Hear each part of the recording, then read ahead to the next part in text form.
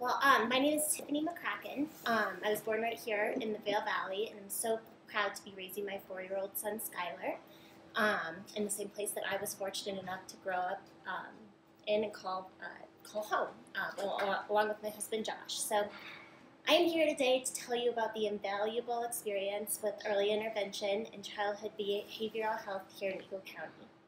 My son, Skylar, struggles with sensory processing disorder. The first time I knew something was wrong, he was about 5 months old. We were at the beach, and he was fascinated by the water, but would scream anytime his feet touched the sand. This aversion to texture manifested into situations that made everyday excursions stressful and made me, as a new mama, feel like I must be doing something wrong. After voicing concerns with the pediatrician, we were introduced to Megan Schell, occupational therapist and sensory disorder specialist, and Gretchen Stitch, speech and language pathologist, and Liz Kazuska. I was like, where are you? Yeah, there we go. I knew I was just for those two. Okay. So that's when they came into our lives. Skylar was evaluated by their team in early 2017 when he was just a year old, and it became quite evident at the time that he would benefit from in-home services for both sensory processing disabilities as well as speech delays. He is now a thriving little guy, sweet as pie and smart as they come. But because of Megan and Gretchen, he is also an active participant in preschool activities and is adored by both his peers and teachers alike. So this story has a good ending. I will never forget the first time Megan was at our house and explained to my husband and me what sensory processing disorder was. She used the example of Skylar's bare feet on the grass. Megan told us that when Skylar touched the grass, his nerve endings didn't respond to this sensation as ours do. You know, that sort of light tickly feeling. Instead, Skylar experienced an exacerbated response, and that same grass under his feet felt to him like stepping on hundreds of bees, extremely painful. Had it not been for Megan's expertise, we would have never understood why Skylar was so sensitive to sensory stimuli. And as a result of the coaching, support, and calming strategies, activities, and techniques for the sensory system that she taught us, we were able to start tackling some of the most challenging barriers facing Skylar every day. Both Josh and I are no strangers to mental illness and learning disabilities, and autism happens to run in my family. When we first started working with Megan and Gretchen, they kept telling us how critical early intervention was in the overall success of little ones with developmental delays. In those early days, I was so scared of an autism diagnosis that my brain was unable to interpret the tangible improvements early intervention might be able to address. However, as I look back on it now, I genuinely feel that the level of support our family received likely saved our child from an eventual spectrum categorization. Along with the sensory challenges Skylar faced, he was also quite delayed in his ability to use expressive language.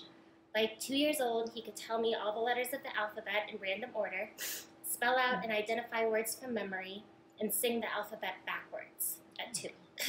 But he could not answer the simplest who, what, where, or why questions. I would ask him, "What did you have for breakfast?" And his response, even if the food was right in front of him, was always, "I don't know."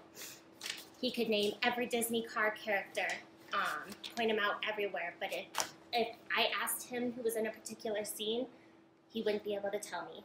By this time, Skylar was putting numbers in order and had an exceptional memory, but that expressive delay continued making everyday communication almost impossible. Not being able to answer questions was equally frustrating in the sensory realm. He would get so upset, and because he couldn't express himself, we were unable to help him regulate and calm down. Again, enter our guardian angels. Megan continued services at home, and Gretchen went to Skylar's preschool every week and worked steadily to get his expressive language to a better level. Not only that, but I think the critical part is that she became Skylar's special friend at school, both boosting his confidence in the classroom with his socially normal peers and being there for him as a loving friend when he needed that emotional support during rough times. Skylar is now enrolled at Brush Creek Elementary and is on an individual education plan, I think I said that right, with excellent teachers and a classroom full of resources to help him overcome everyday challenges he faces. Without the wise observances and collaboration of Megan, Gretchen, and Liz Castaldo, wow, with early childhood partners, we would not have been encouraged to have him evaluated by the district He's so much happier in his new environment, a wonderfully blended classroom of Head Start, IEP, and conventional preschoolers, and there is no doubt on my mind that he is on the right path to thriving as he enters elementary school. Okay, I'm almost done. The icing on the cake of our experiences with childhood behavioral health services in Eagle County was the Incredible Years parenting class taught by Julia Kazusko and run through I knew I was going to butcher it, run through early childhood partners. Megan and Liz referred us to the course, and I think it's fair to say that it was the most transformative 14 weeks of our lives as parents. The tools we learned from Julia and her partner Emily will be with us forever. We have been able to rise above many obstacles and behavioral challenges with the techniques learned during the program. It's given us renewed strength and confidence as parents to our wonderful son, so thank you for that.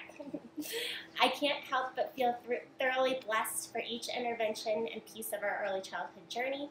Skylar is such a loving little guy and deserves the very best, and I truly believe we got it with these superb providers and programs. My greatest hope is that other families get the same help, support, and understanding offered to our family. I'm grateful to the governor for making this a priority in his administration and to the many local advocates of early childhood behavioral health in the Vail Valley. Thank you for your time.